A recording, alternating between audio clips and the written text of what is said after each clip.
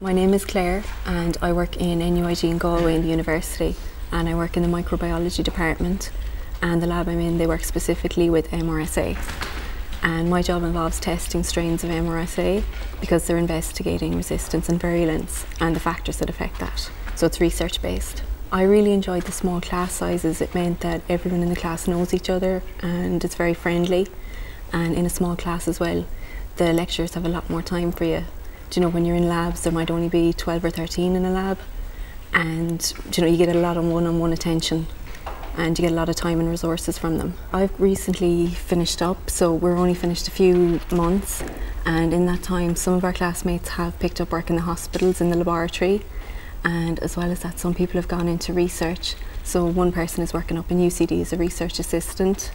Some people have gone into maybe further education. So one of the girls is doing a master's up in Trinity now, and she's hoping to do graduate entry medicine. So it's good to see like there's hospital work and there's also other options as well. And I'm hoping to do a PhD out of the research work. So, you know, there's postgrad options as well.